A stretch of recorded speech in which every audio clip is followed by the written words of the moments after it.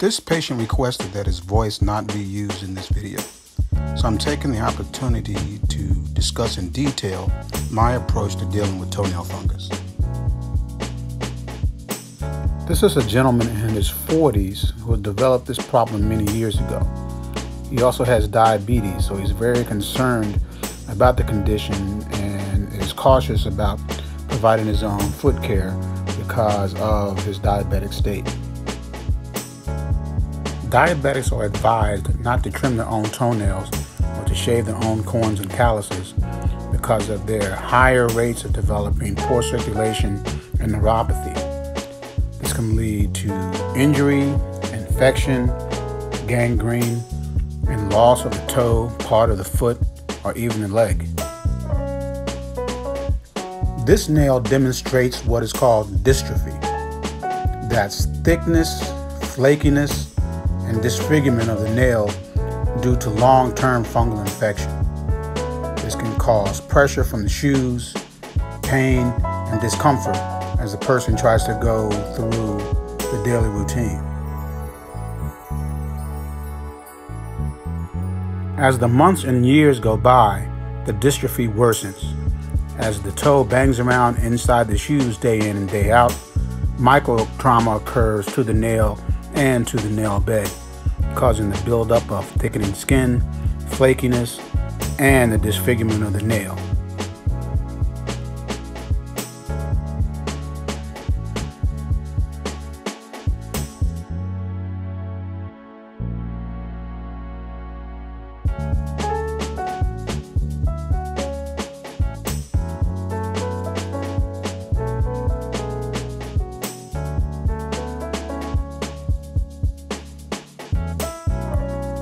As you can see, sometimes not all toenails are equally affected.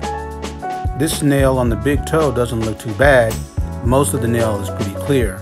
What's being trimmed away now has a little buildup underneath it.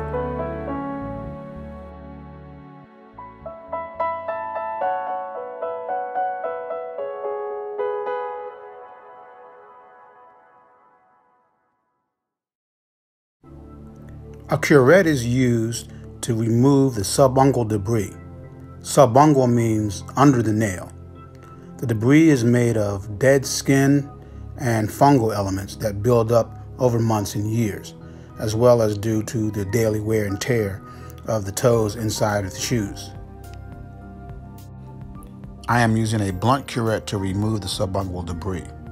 A blunt curette has no sharp edges, therefore there's no chance of injuring the underlying skin beneath the nail, or around the cuticles or the other nail folds.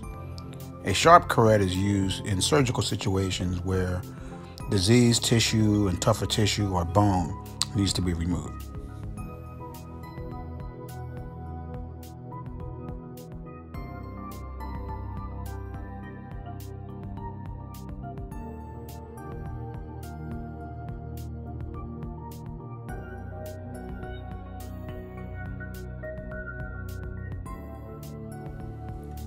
Here you can see how thick and brittle the cuticle is on this second toe. Very easy to remove and dry and frail. I always caution my diabetic patients not to use tools like these at home on their feet. The risk of injury is too great and the costs are too high for a self-injury to occur at home that goes unnoted and untreated.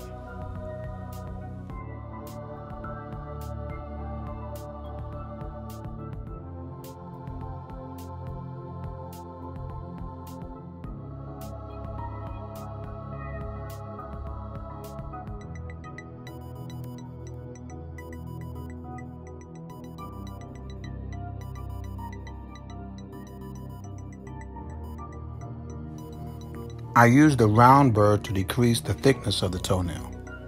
It is also very good at removing the subungual debris, as you can see here. The white streaks that you may see across the surface of the nail are also easily removed with the round burr.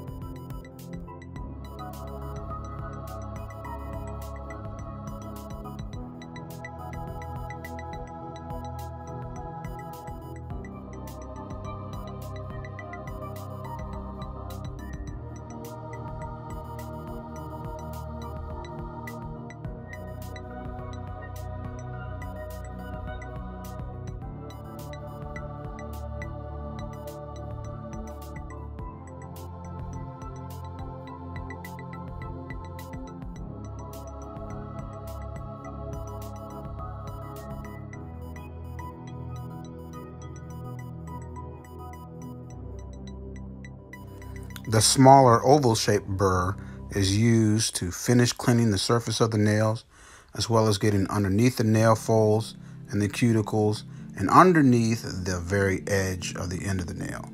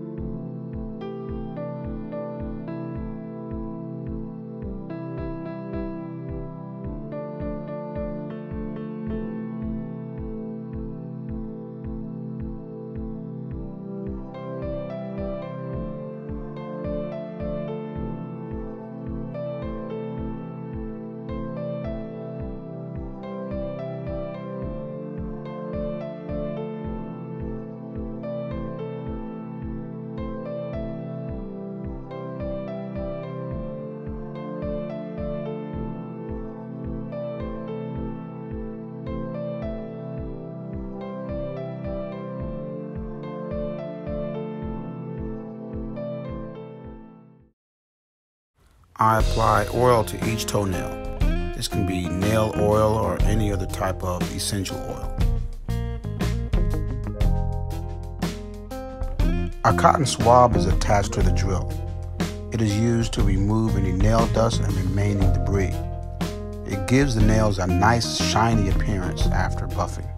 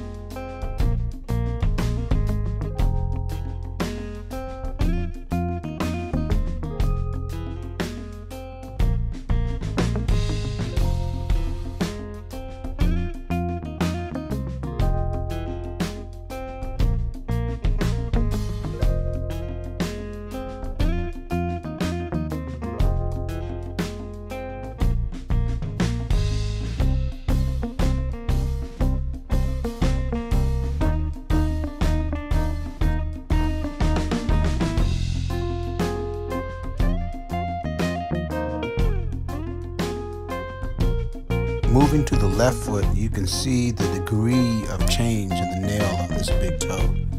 About 80% of the nail is involved in fungal infection.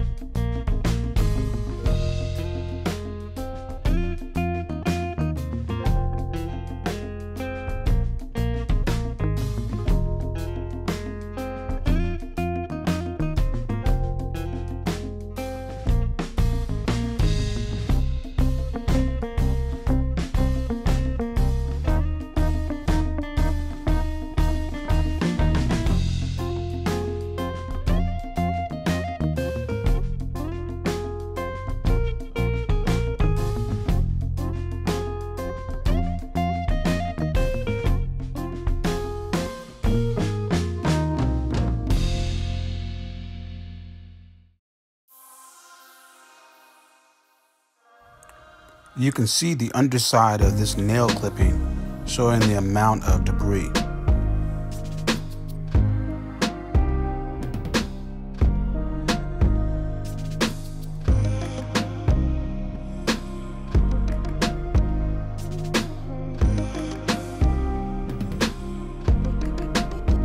You can see the same dystrophic pattern in the left second toe as we saw in the right second toe.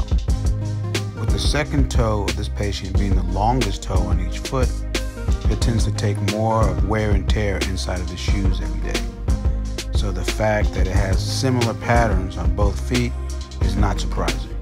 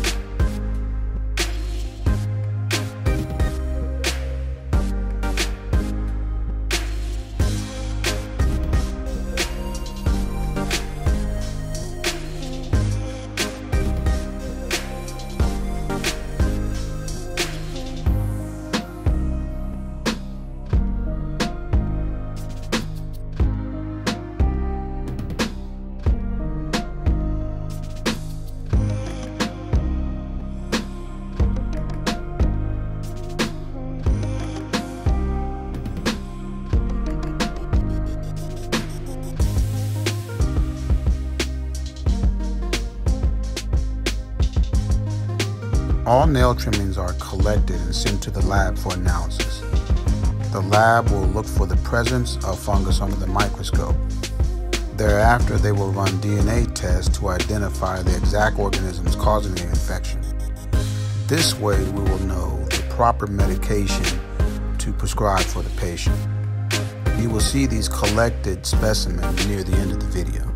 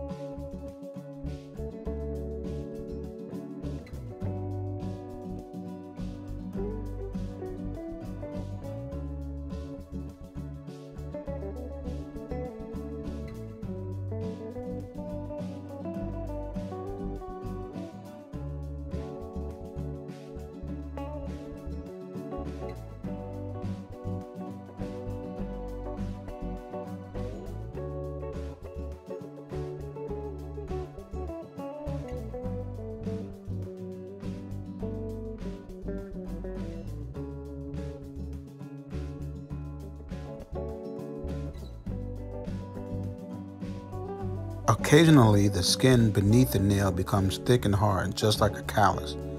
So I use a scalpel to shave that down so that the patient will be much more comfortable and pain-free.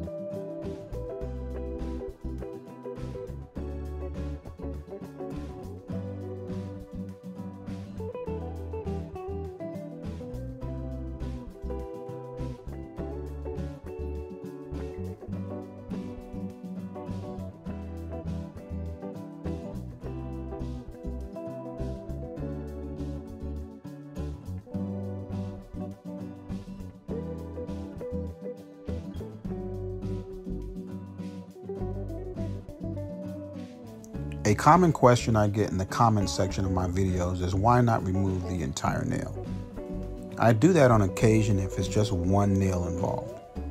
Multiple nails requires multiple injections of anesthesia and is very uncomfortable for the patient.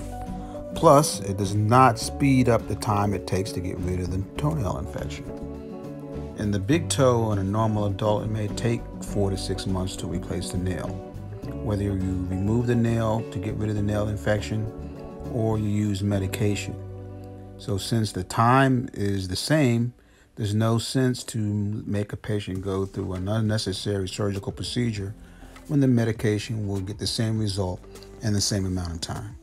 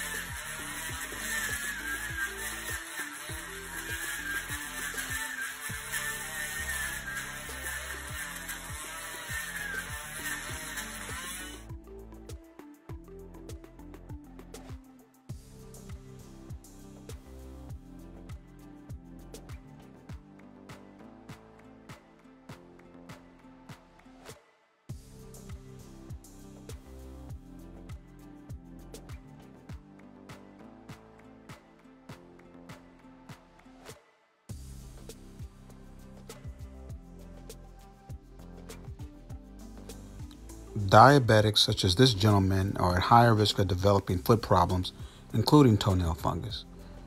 So if a diabetic is noticing changes in his or her toenails, including thickness, color changes, pain, discomfort, and difficulty trimming, they should seek the help of a podiatrist immediately.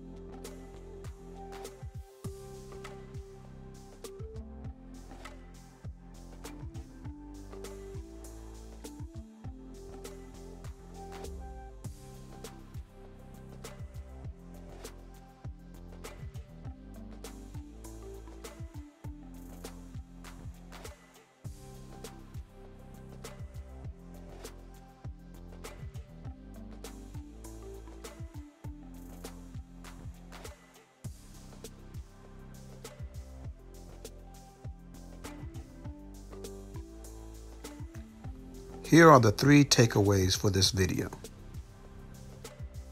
Number 1, see a podiatrist. It is never too late to seek treatment. As soon as you see changes in your toenails, make an appointment. The longer you wait and as more nails become involved, the longer it will take and the harder the treatment will be to get rid of the infection. Number 2, get the toenails tested for fungus. This way you can avoid any unnecessary medication or any unnecessary surgical procedures to get rid of a fungal infection that you may not have. Number 3, diabetics should not trim their own toenails. With neuropathy and poor circulation possibly being present, a diabetic person could injure themselves and not know it, get an infection, and end up losing a toe, part of the foot, or even a leg.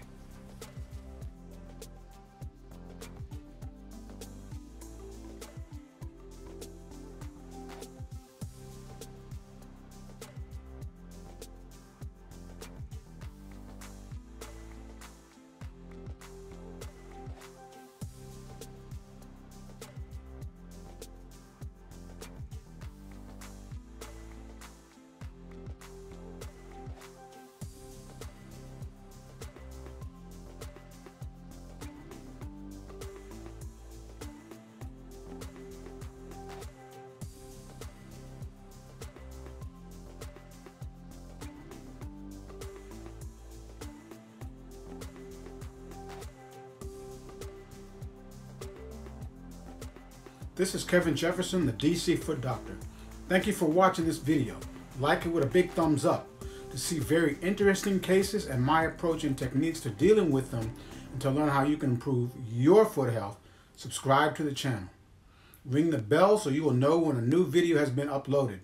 Follow me on social media at DC Foot Doctor. Most importantly, take care of your feet.